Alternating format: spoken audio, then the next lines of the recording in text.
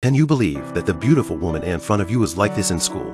She looked very special as a student. Big head nose, rabbit teeth, sausage mouth, dead fish face. Because her appearance is too ugly, the classmates cast strange eyes and even nicknamed her Bulldog. No one would even look at her, except for the handsome Masaya. One day, he accidentally knocked the girl down while walking up the stairs. He knelt down to help her pick up her books and learned that the girl's name was Kazuko. This unintentional kindness made Kazuko feel warmer than ever. From then on, when Masaya plays the piano in the classroom, Kazuko stands in the hallway with his head down, quietly listening, despite their vastly different appearances. But the last encounter seemed to give Kazuko more hope than ever before. Kazuko gathers his courage and runs off to confess his love when no one is around. Predictably, Masaya calmly rejects her. However, this seems to be expected, and Kazuko doesn't let it stop her. Instead, a few days later, Masaya shows up with a beautiful woman